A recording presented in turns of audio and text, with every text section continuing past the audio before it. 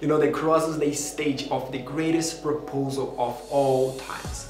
It was when the Son of God showed how much He loves us by giving His life for us.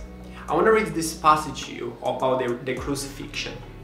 It's Mark 15 verse 21. A passerby named Simon, who was from Cyrene, was coming in from the countryside just then, and the soldiers forced him to carry Jesus' cross. So Jesus was probably really wounded after the beating and he couldn't carry the cross, and the soldiers forced this guy, Simon, to carry his cross. And I think it was a privilege for Simon. When I look at it, I think it was a privilege. And one of my prayers has been, God, let me carry your cross.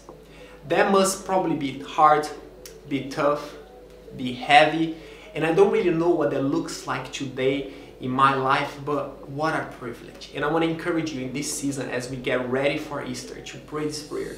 Jesus, let me carry your cross, whatever that looks like. I'm willing.